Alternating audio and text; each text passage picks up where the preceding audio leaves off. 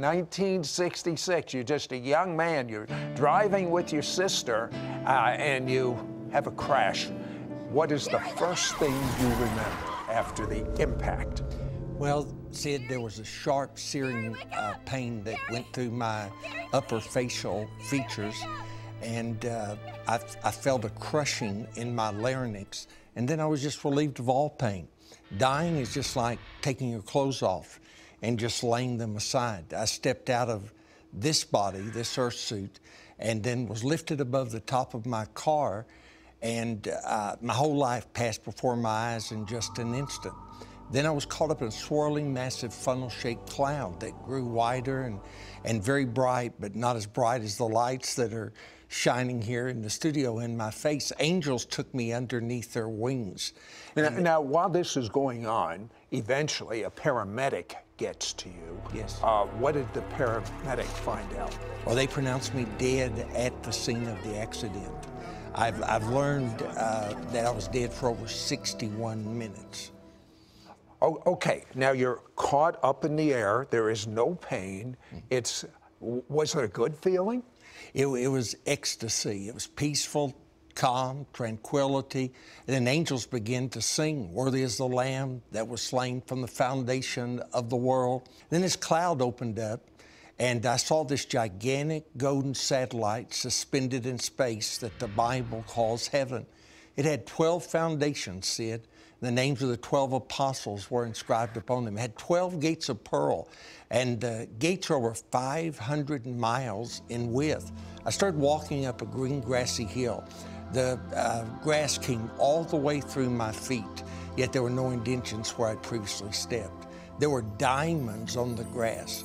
There was an angel standing in front of one of those gates of pearl, and he was at least, the angel was at least 70 feet tall. He had a sword, he had beautiful gold-spun hair, and there was an angel inside of the city that was holding some books.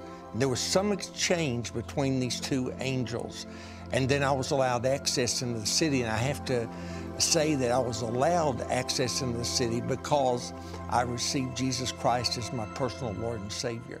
Who was the first person that you met besides the angel? Well, he was my best friend in high school, and he had been killed in an automobile accident. His head was decapitated. I recognized him immediately, which answers in my mind, will we know one another in heaven? And certainly we will. And then my friend began to take me on the tour of the place called heaven. Tell me about the library. That intrigues me. Wait, I saw volumes and volumes of books. There's books of prayer requests, our spiritual growth in the Lord, and souls that we have won to the Lord Jesus Christ, because that's the dearest thing to the heart of God. So let me see if I got this straight. There's a book, and it has the names of the people that say you have won to the Lord. Did you look in that book? I did, and I saw people that I had led to the Lord even up to that particular time. And then the most exciting thing, Sid, was to see the Lamb's Book of Life. And there, it is just covered in wool. It's white wool. And I looked into the Lamb's Book of Life, and I saw my name written in the Lamb's Book of Life. And it said, paid in full by the precious red blood of Jesus. So I had a right to be there. And I saw what happened when someone received Jesus as their Savior. What transpires is there's always a welcoming committee when you come to heaven. There's always celebration and excitement. And I saw a man receive Jesus as Lord and Savior of his life. And there were people watching and looking. They were sitting like in bleachers. It's kind of recorded in Hebrews chapter 12. About 500 yards from the throne room of God, my friend took me, and I was captivated by the sign on the outside that said, unclaimed blessings. When I opened the door, to my astonishment, I saw legs hanging there from the wall. I saw real arms, legs? Real legs. Every part of one's anatomy was there in that room. And people ask me, why do you need a place like that? Because God has a spare part room. God has a miracle. And I saw what happens, Sid, when people on the earth pray. The prayers go up, And Jesus receives that prayer. He commissions, sends out an angel. Angel goes and takes the spare part room, brings it down immediately. Now, sometimes it's instantaneous. Sometimes it's like Daniel, who had to wait 21 days to receive his manifestation. But here's what I saw. I saw people receive their miracle, and then on the other hand, I saw the angel bring the miracle to the person, and the person say something like this. Well, I guess it's just not my time. But wait a second, why would they say that if the angel brought it? Well, they didn't see it, or they may not have been, prepared for that, or they may have been taught that God doesn't perform miracles today. What I've met a lot of people that have gone to heaven, and they have actually witnessed the spiritual warfare of the angel trying to bring the answered prayer and demons interfering. Well, that's exactly what I was seeing. The demonic forces didn't want the miracle to come to the person. But when the person would lift up their hands, and the Lord really emphasized this to me, Sid, to say in the last 6 months, and this is where we've seen an increase in miracles, that when we pray for people to lift up their hands and say, I believe I receive. Because what I saw was... But that's simple. That's Mark 11:23. It's Scripture. It is. It's so simple. It is. Faith is simple. Faith is not complex. Faith is not difficult. Faith is just believing the Word of God. Why did you come back? I'm on assignment. I was sent back to tell people that heaven is real. There's a song to sing. There's a missionary journey to take. There's a book to write. You're unique in purpose. For this earth, no one can do what you are called and commissioned to do here upon the earth. And Jesus told me to give a specific message. He said there'd be a spirit of restoration that would prevail throughout the land. He said that there would be a teaching and emphasis on prayer. And he told me to always pray, it is written. If I possibly could, then I could triumphantly say, it is finished. And then number 3, he said there'd be a great outburst of miracles. And he said, tell my people never to buy into the condemnation of the devil that they're unworthy. He said, you're worthy because you've been redeemed by the precious blood of the Lamb. And, that is worth applauding, I can tell you this. But he had a sister that didn't even believe in miracles. But when he died, she was crying to God in a name that is above even death, in the name of Jesus. And what happened? Well, she began to cry out, and when my friend was taking me on this tour in heaven, as she began to cry out, he said to me, you've got to go back. She's using that name. And so I just shot right back down into my body. They noticed life signs. They rushed me to the hospital to stabilize me. And then I was told the next day the severity of the accident. Oh, I've got a picture here of the x-ray. Your nose was torn off. Your teeth were knocked out, your jaw was broken, your neck was broken, you had severed vocal cords, you crushed larynx. Yes. That's kind of an understatement, and you're hearing a song that many of you know. Jesus touched me. Yes. He touched me. Yes. And what happened? Well, when I heard that song, Jesus walked into my hospital room, and I looked at him. And he actually walked in. He actually walked in. And said, how would you like Jesus to walk into your bedroom? How would you like Jesus to walk into your bedroom?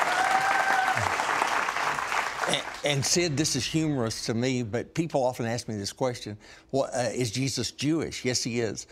When you die, you're not going to lose your ethnic origin. Jesus had olive skin. I saw where they drove the nails in his hands. I saw where they planted a crown of thorns upon his head.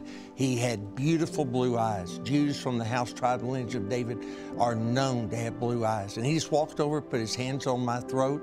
He smiled. And all the time I'm hearing the song sing, he touched me, and then he just walked out of the room. Now, he didn't come in through the door. He didn't leave by the door. He is the door.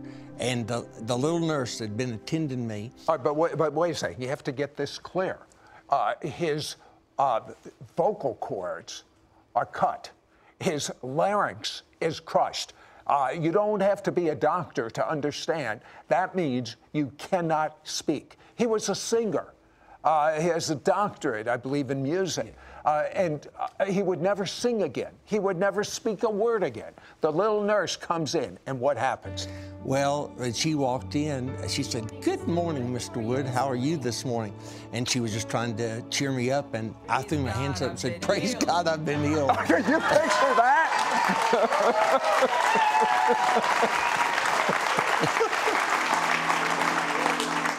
And she dropped the tray, Sid, needless to say, and the doctors went out, or she went out and got the doctors. Doctors came in and they said, "You can't speak, you can't talk," but I got a second opinion.